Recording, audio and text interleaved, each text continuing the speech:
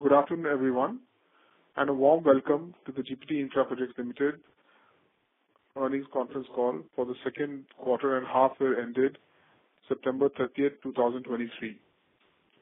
With festivities in the air, I extend my warm wishes to everyone on the call today. The results presentation, along with our press release, has already been uploaded on the company's website and that of the stock exchanges. We hope you have had a chance to go through the same. Today on the call, we also have with us Stellar IR, our investor relations advisors. I'm glad to announce that the second quarter and the first half of FY 2024 has been a remarkable quarter for the company, given that generally the second quarter is one of the weakest for any infrastructure company. However, if you compare a quarter-on-quarter basis, we are almost flat, and we have achieved a 53% growth on a year-on-year basis. The strong quarterly performance is on all parameters, that is revenue, EBITDA, PAT, and cash flow. This achievement is attributable to our strong execution capabilities and a steady focus on cash flow. Now moving to the financial numbers for the second quarter and half year ended FY 2024. Our revenues for Q2 FY24 were rupees 225 crores on a standalone basis, which compared with rupees 151 crores last year, representing a growth of 49% year-on-year. On a consolidated basis, the revenues stood at rupees 235 crores compared to 153 crores for the last year, representing a growth of 53% year-on-year. On a half-year basis, the revenues were rupees 464 crores on a standalone basis, which were higher by 37% on a year-on-year basis as compared to rupees 339 crores last year. On a consolidated basis, the revenue stood at rupees 474 crores compared to rupees 342 crores last year, with a growth of 39% year-on-year. In both the standalone and the consolidated numbers, we have set the target of 25% growth this year, and we are very confident of achieving the same. This growth will majorly be driven by significant execution in the infrastructure segment, which accounted for approximately 89% of our total revenues. Our standalone EBITDA for the quarter stood at rupees 27 crores compared to rupees 20 crores, representing a growth of 39% year-on-year, and EBITDA for the half year was rupees 60 crores compared to rupees 44 crores last year, that is a growth of 35%. In terms of consolidated EBITDA, the same came in at rupees 32 crores for the quarter compared to rupees 21 crores last year, representing a growth of 58%. And EBITDA for the half year stood at rupees 62 crores compared to rupees 43 crores on a consolidated basis last year, representing a growth of 44%. We are quite confident of maintaining our long-term EBITDA margin of 12 to 13% from the operations, which we have guided historically. With the improvement in revenue, the operational efficiencies have helped us ensure long-term EBITDA is met, and we expect the same to be maintained going forward as well. The company has declared an interim dividend of rupee 1 per share. The record date of the same has been fixed on November 24, 2023, maintaining our dividend policy of rewarding shareholders. In terms of balance sheet, the management continues its strong focus on cash flow and receivables while ensuring that the projects achieve the hurdle rate EBITDA of 12 to 13%, which has led us to report strong numbers over the last 3 years. Our cash flow to EBITDA conversion remains strong and will be one of the highest for the industry, and especially this year on account of the receipt of arbitration receivables. We expect it to cross 100% and thus providing comfortable liquidity for the operations. The bank limit continue to be utilized south of 85%, thus enabling the operations to go on smoothly.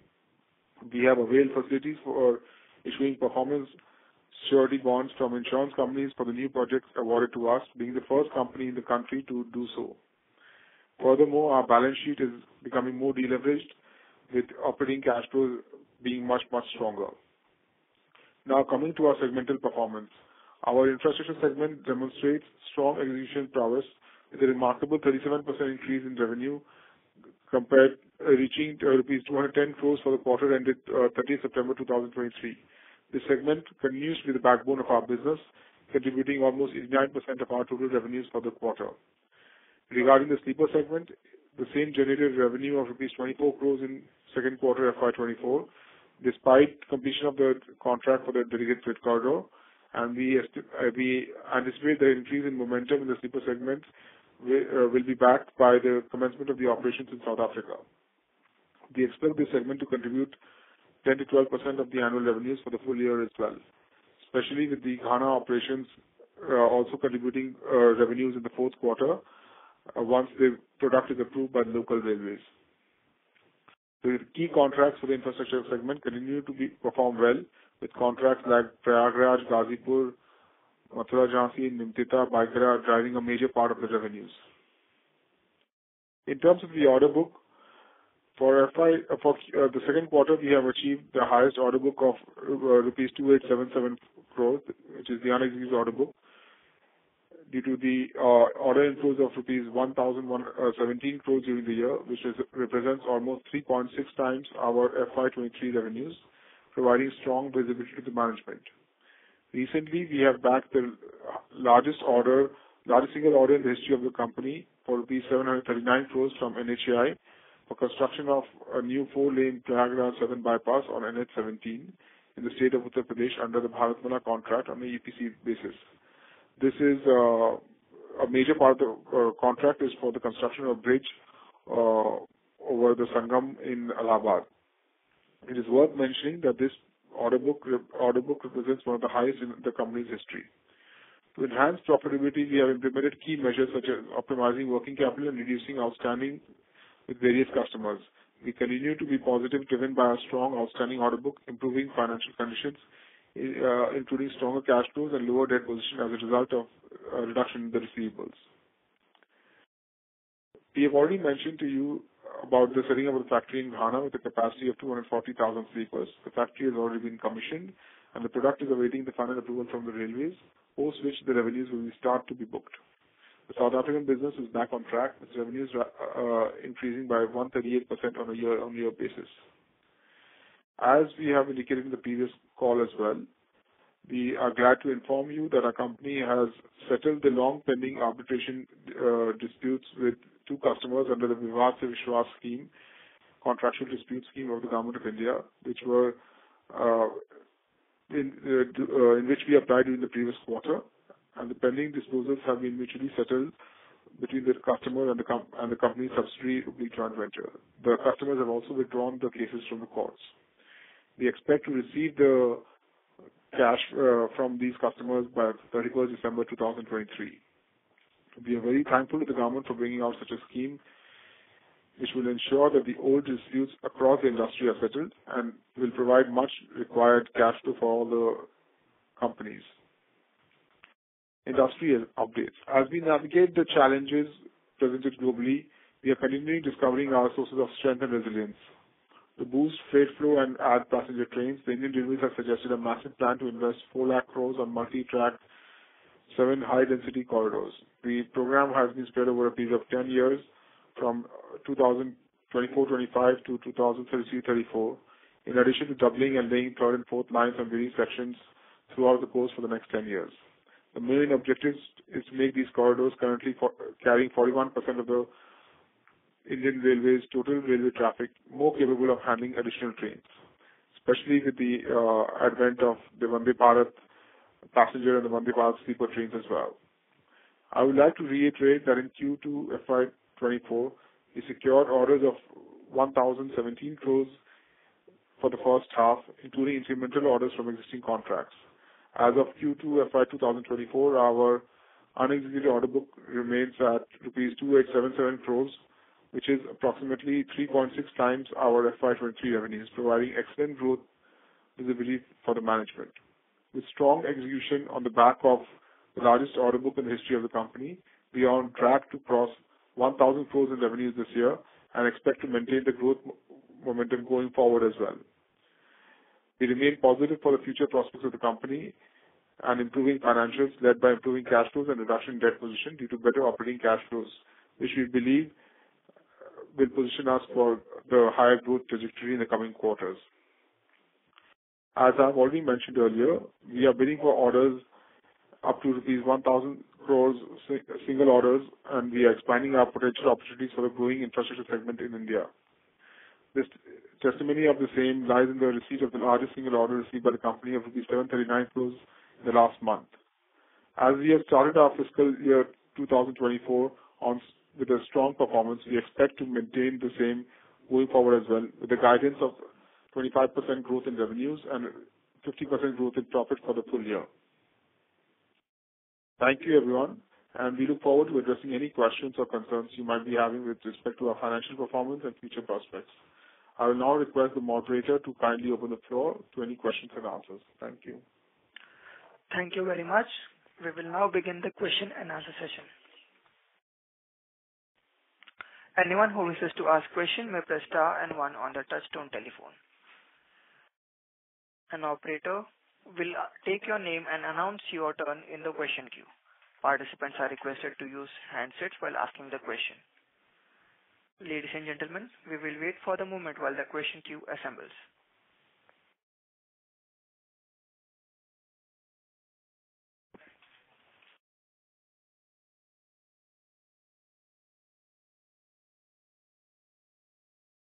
Ladies and gentlemen, we will now begin the question and answer session. Anyone who wishes to ask question may press star and 1 on the touchtone telephone. An operator will take your name and announce your turn in the question queue. Participants are requested to use handsets while asking the question.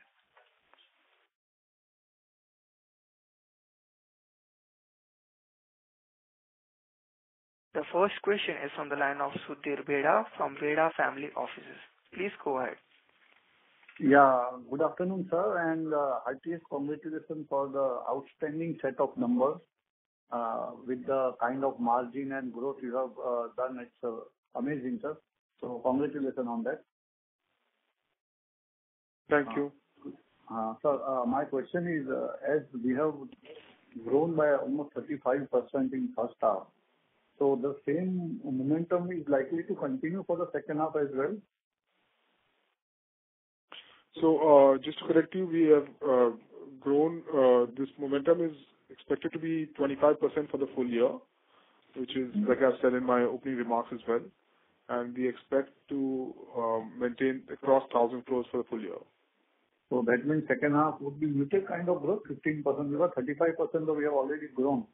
So to get the average of 25%, our growth would be like muted in the second half. Is it a right understanding? It's not muted per se. I think on an average we will be, so second half we will achieve almost close to 600 crores of revenue. So which I think last year we achieved about 500 odd crores. So it's almost 20%, close to 20%, 18 to 20% growth. Mm-hmm. And second factory at Ghana, which is going to be start in the second half, maybe in the last quarter or so. So what kind of revenue that can generate for the full year if we project it for the next year? So that will generate a revenue of almost 65 crores for the full year. Great. And sir, order pipeline, if you can throw light on the bidding pipeline or order pipeline which you are...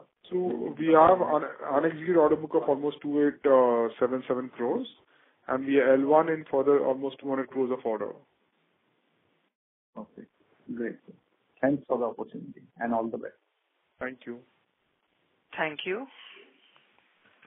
Before we take the next question, we would like to remind participants that you may press star and 1 to ask questions. The next question is from the line of Parth Kotak from Alpha Plus Capital. Please go ahead. Hi, Atul sir. Congratulations on a splendid set of numbers. I don't mean to pry, but as my previous participation, probably, with all infra companies, probably second half is slightly stronger than the first half. By that means, do we not see our revenues coming in slightly stronger and more than what we are guiding for? So we had earlier guided for 20% growth for the full year, which we have bumped up to 25% for the full year. So I think that these might exceed that revenue, honestly, but that number, honestly. But we will be anywhere between 25 to 30% for the full year. But like I said, we expect to be in the range of about 1,000 plus. So it'll be almost 1,050, close to 1,050 for the full year. 1,050 does mean almost close to 29% growth. But 25% is something that we think that is will be done, and we have a target set internally for almost 30%. So if we do achieve 30%, then still for the second half we will be growing at 22 to 25%. Perfect, sir. That helps a lot. So secondly, I think the arbitration receipt was supposed to be received in October. Has there been a slight delay? And if that's the case, would there be a chance that there would be further delay in receipt of this arbitrage? So the arbitration receivable was not expected to be received in October. It was expected to be received by December 2023. We have already settled the arbitration award and the agreements have been signed. The cases from the court have been withdrawn by NHAI and IRCON respectively, and by us as well. The expectation is that one of them will be received in this month itself, that is November. The second one could be November end or early December. Okay, perfect, sir. So just one last question, probably not so much on the fundamentals. I think though the market realizes our pricing and market cap is slightly out of sync with our fundamental performance, which is sort of being hindered by the ESM mechanism, which is being implemented by the exchanges. Any view on when we would be out of the ESM mechanism? I think someone in the exchange can only answer. I have no idea, and we do not honestly can help it to get out. The exchanges have their own criteria and filters to put companies in and out of the ESM mechanism. I hope that it is done earlier rather than later. So that's the only thing I can say on it. Perfect, sir. That's all from my side, and wish you all the best for the quarters to come. Thank you. Thank you. Before we take the next question, we would like to remind participants that you may press star and one to ask questions. The next question is from the line of Anish Mehta from Donga and Associates. Please go ahead. Hi, sir. Good afternoon. Yeah, congratulations on the excellent numbers. My question is related to arbitration award, which is settled and declared in the name of the company. So how it has been reflected in the P&L for the quarter ended September 23. It has on the balance sheet as on 30th September 23. So the arbitration receivable has been reflected in the P&L of the quarter ended September 30th, 2023. And the assets that we were carrying in terms of the work in progress and inventories, etc., they have accordingly been also expensed out. So the P&L has been adjusted towards the arbitration receivable. Okay, so this revenue has been recognized as of now, or it was earlier recorded? Revenue. So as per the accounting policy, revenue is recognized net of the the arbitration, the carrying value of the investment or carrying value of the inventory and the work in progress on the revenue contract assets. So okay. It has been netted off. The revenue recognized is not a significant amount. It is quite a small amount, about 5 odd crores for the subsidiary. So again, to clarify, the arbitration has been settled not by the company, but the company's subsidiary and joint operation. The company has not done it. Okay, so in the balance sheet which was been provided for the 31st March 23, there was disputed trade receivables considered good. So this amount was been impacted here, 438.04 crores, right? No. The disputed trade receivables is not 438 crores. I don't know where you're getting that number from. Disputed trade receivables is much lower. 438 crores is not our total receivable as well. No, in the annual report which was been provided, it is 438.84 crores disputed trade receivables considered good. standalone numbers.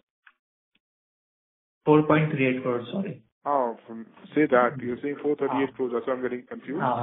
So that part of that has been realized. Okay.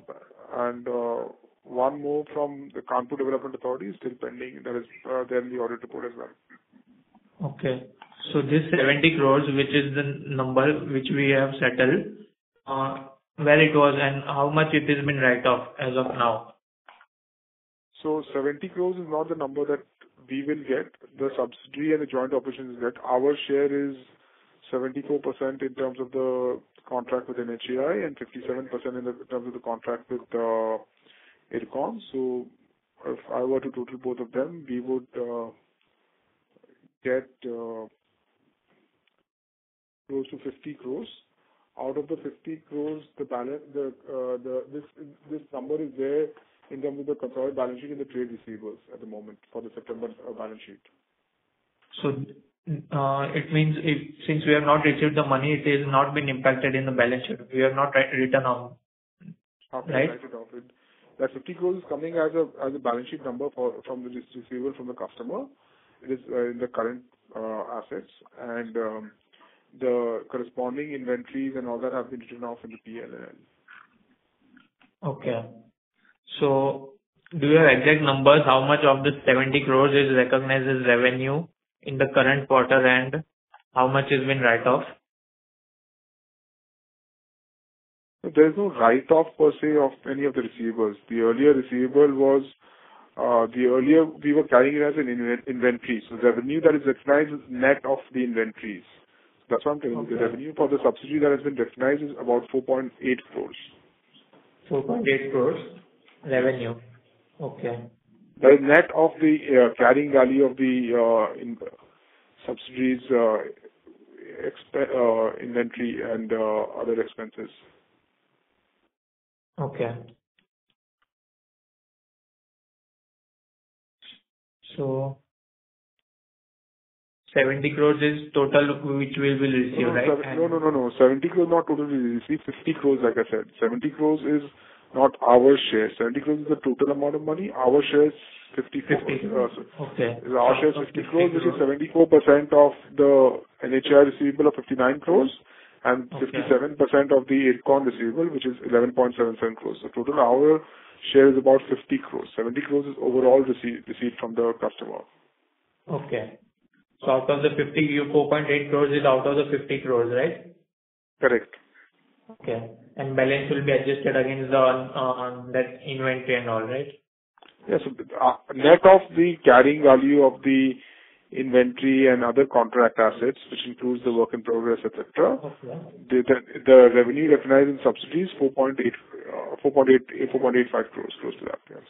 Okay. So 4.8 crores is our share, right? Or total? It is our share. Okay. So thank you. Thank you. Thank you. Participants are requested that you may press star and 1 to ask questions.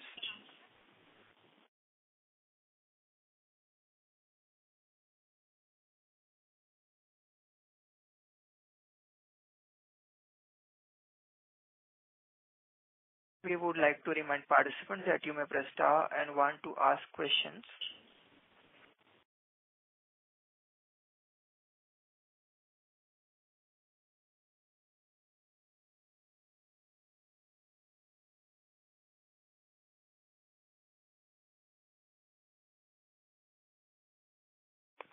The next question is from the line of Sudhir Bheda from Bheda Family Office. Please go ahead. So thanks for the opportunity again. Just wanted to ask, sir, about the margin trajectory. As a long term, you have already stated 12 to 13% is the range where we can expect a long-term margin, a sustainable margin. But if you see, really, we have clocked around 13.75% margin for the first half. So this kind of margin, at least in a year or so, it will continue, or how it is? Or it will taper off? No, for a year or so it will continue because the Ghana operations will have a higher margin. So I think this kind of margin will continue for a year or so, but the long term, like I've said, it will be in the 12 to 13% range. But for a year, especially with EPC contracts, the larger EPC contracts, that's the range in the industry. But for the next year to 2 years, because of the Ghana operations and the margins for that subsidiary, we should get that 13.5 to 14% range. Great. And sir, one more question. If I actually listen to your commentary, you have stated that for the entire year, cash conversion to EBITDA would be around 100%. So is it the right understanding? Cash from operations to EBITDA will be north of 100%, especially because of the receipt of these arbitration receivables. Great. Yeah. Understood. Thanks for the opportunity and all the best. Thank you. You are doing really great work. Thank you. Thank you. The next question is from the line of Aditya Singh from Robo Capital. Please go ahead. Hi, thank you for the opportunity. Sir, in earlier calls and press releases, we have mentioned that we'll be expecting 1,600 crores of order inflows this year, and we have already done more than 1,000 crores. So in H2, are we still expecting around roughly 600 crores of inflows, or it should be more than that? So like I said in one of the earlier questions, L1 in almost 200 crores of new orders. Yeah. So H2 we should get, especially with elections around the corner, we should get close to 800 to 1,000 crores of new orders. So we will, I think, cross the 1,600 crore target that we had set for the year. All right, that's great. And we are growing 25% this year in terms of revenue. So same trajectory for FY25-26? For FY25, yes, but I think FY26, again, it depends on how the order book plays out. Obviously, there is a major event that is the elections, but I think that we should grow around the 20 to 25% mark in the next 5 years as well. All right. Thank you. That is my question. Thank you. Thank you. Thank you. Before we take the next question, we would like to remind participants that you may press star and one to ask questions. The next question is from the line of Dheeraj Saddev from Roha Asset Manager. Please go ahead.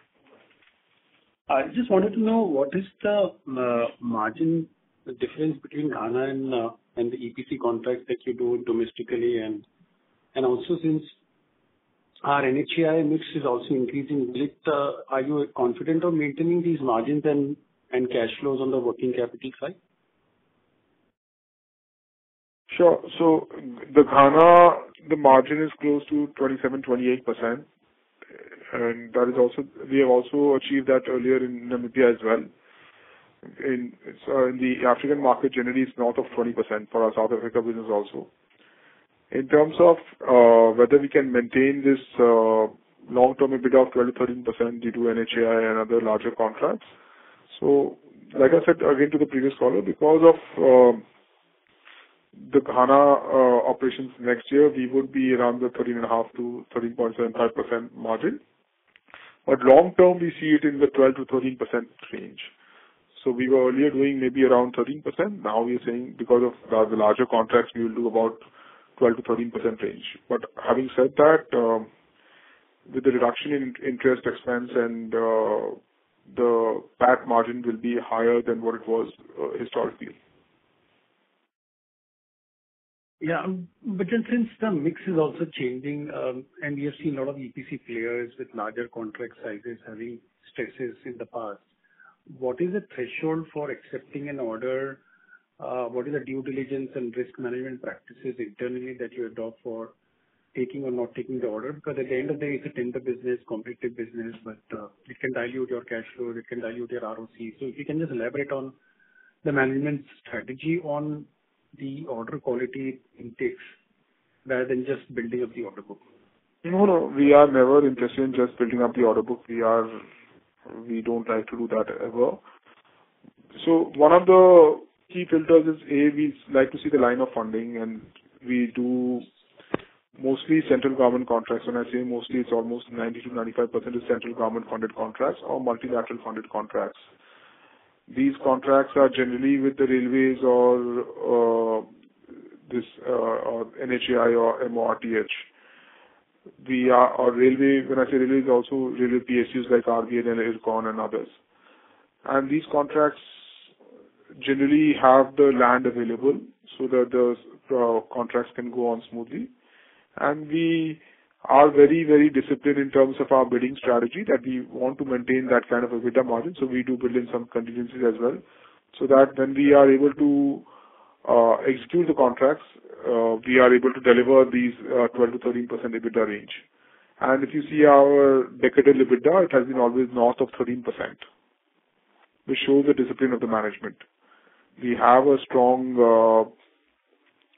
audit committee as well as a fully independent audit committee which monitors the margins on a quarterly basis and does discuss the same with the statutory auditors, which is BDO, that is MSK and Associates. And they do review the budgeted margins by the management and how we are tracking against the actual margins. And we have seen that we have tracked quite close to the budgeted margin, which is 12 to 13% historically. No, again, my question is only partly answered on the margins. You mentioned about committee doing due diligence on margins of 12-13% on the new orders. My question is extended not only to margins but also on the working capital and cash flow side. So ROCs, how do you intend to maintain beyond 14, 15, 16%? So ROC should evaluate not just the margin part but also on the orders and the milestone payments and the ROCs, effectively speaking, rather than just accrual profits. So if you can elaborate that part. Yeah, so sorry. In terms of ROC, we have always been targeting that our cash flow to EBITDA would be north of 90%. So if our cash flow to EBITDA is north of 90%, which I don't think many people in the industry can claim, that really speaks on the return ratios that we can deliver. Our long-term target for ROC is 18 to 20%, and we expect to maintain that as well. We have a good dividend policy as well. So ROE might seem a little depressed in terms of the optically, but I think because if you adjust for dividend, it'll be slightly higher. Okay, that's good. So we are evaluating beyond just margins on the. Yeah. So we see we always believe cash flow is king, and cash flow is something that we should always factor in when we are bidding for contracts. We do a full cash flow analysis, and then only we do bid for contracts. So just an example, this Prayagraj order of Southern Bypass 739 crore will meet your criteria of 90% EBITDA to cash flow conversion? So it can be on a quarter-on-quarter basis, it can be slightly skewed because initially there will be a lot of investment that will happen towards the contract, and it might, due to like the milestone payments, etc., it might not deliver, but the 90% mark. But I think that after the second or the third quarter, we'll start achieving that 90% mark. Yeah, that is understandable. That's given. So what is the execution time cycle for this project, let's say? 30 months. Okay, so over a period of 30 months is when you're saying EBITDA to cash flow can become 90% even for this project. Correct. Okay, great. Thank you so much, and all the best.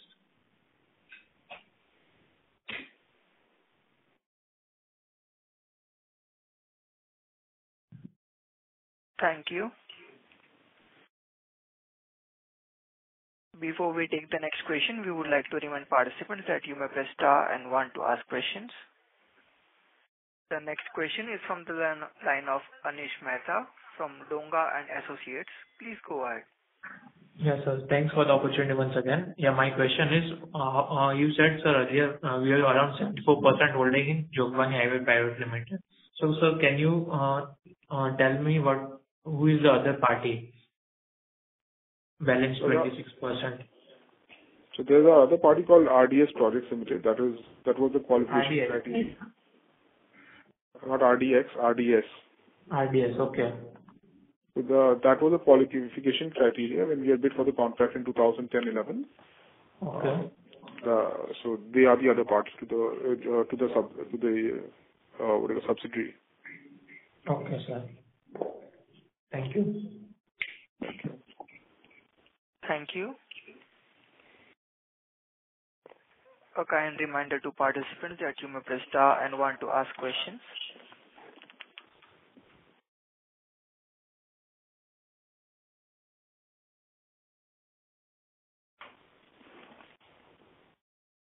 If you would like to remind participants that you may press star and one to ask questions.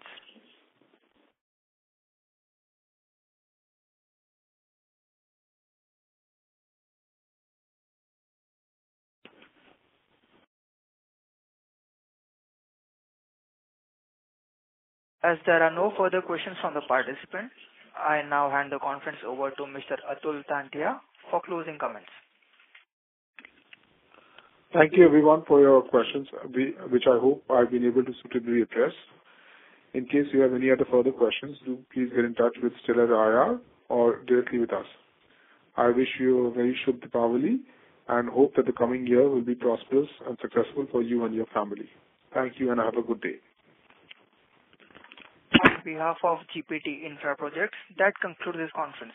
Thank you for joining us, and you may now disconnect your lines.